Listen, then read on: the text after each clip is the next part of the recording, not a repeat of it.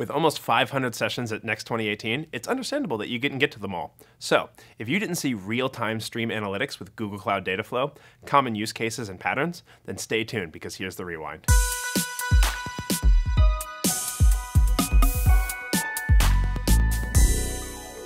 You might be asking yourself, what makes handling streaming data different?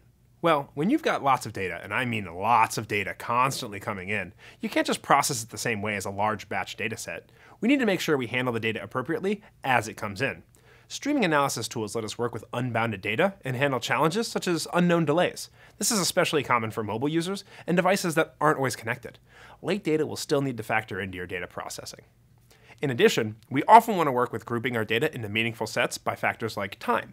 This is called windowing, and we can do this by dividing our events into fixed time intervals, sliding time intervals, or based on when a user is active and sending events.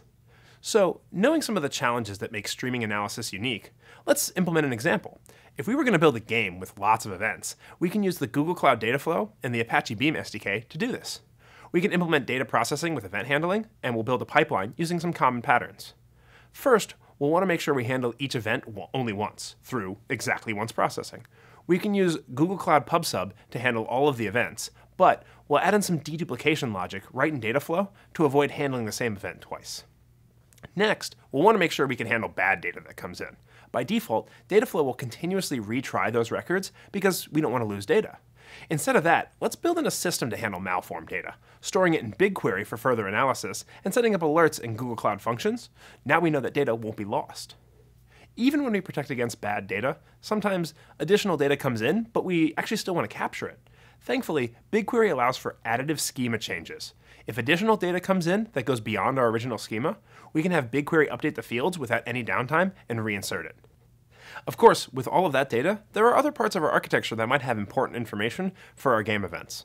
In order to enrich our data with some real-time denormalization, we'll add a step for grabbing data from another source, such as Bigtable.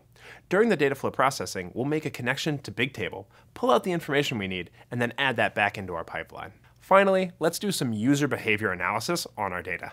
Now that we've got all of our enriched data, we want to look at windowing our data with sessions, so that we know when a user is playing the game.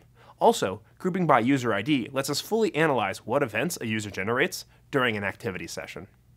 Now that is a streaming analytics solution. In the video, Ryan gives more detail about how you can implement these, as well as a great use case from Sky, a television provider in Europe that saw some fantastic benefits when switching from an on-prem solution to using Dataflow and Beam. If you'd like to see the full talk, click on the link in the description below. And don't forget to subscribe to the Cloud YouTube channel for more great Next Rewind content. Thanks for watching.